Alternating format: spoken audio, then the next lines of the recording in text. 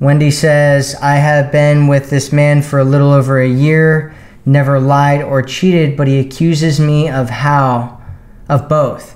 How do I get him to believe me? Well, first thing that you need to do is so if he accuses you of lying and cheating, the first thing that you need to do whenever somebody does that, whenever somebody accuses you of that, and it is a consistent thing that goes on over time, the first thing you need to do is look to see if they are lying and cheating. Because one of the big patterns that people have in relationships out there is projection.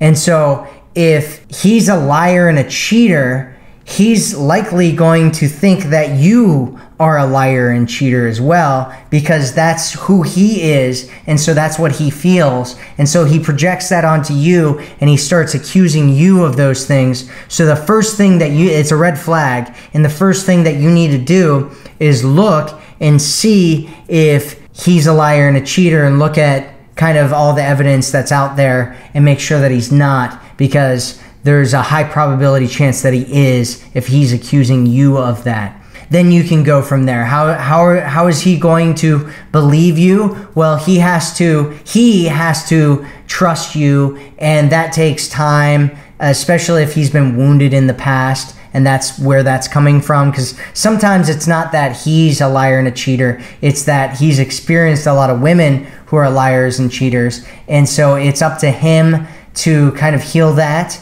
and work through that and figure out what's going on with that. And that's something that you can't necessarily do. He has to facilitate that process for himself, and he has to take a good look at what's going on with him and figure that stuff out himself.